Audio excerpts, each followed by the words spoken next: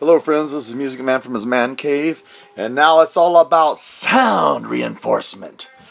It's about being able to hear what you want to hear, whether it be a movie from a portable device, whether it be your music, whether it be gaming, whatever it is, you want to be able to hear. And so now we bring out one of the big boys. You're playing with the big boys now. You're playing with the big boys now. This is JBL. Why was it a big boy to me? Because of the cost. It's more than I'd ever spend. But my wife fell in love with it instantly because it has this charge thing here. And we bought it. I think this runs around $150. And so now, all the ones I showed you before, all of them combined do not even pass $100. However, this one's $150. So is it worth the cost? Let's check it out.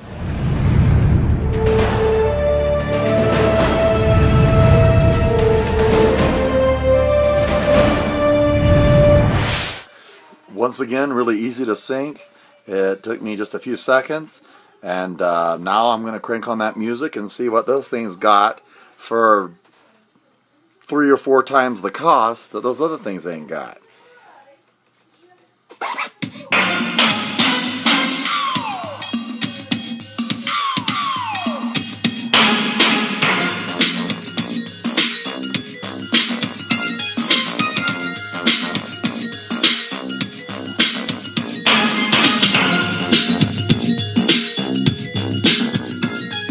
You hear that?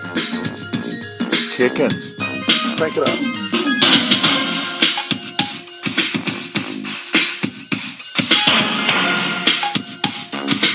Yeah. Wow.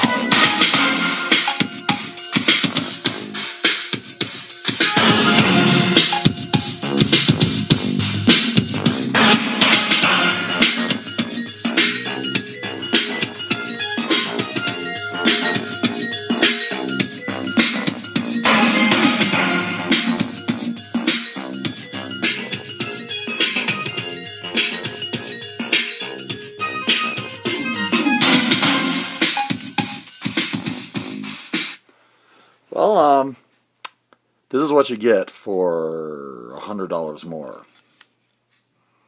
What you get is you get more power. You get more sound. So I'm sure this thing's got to kick more power than those other ones did.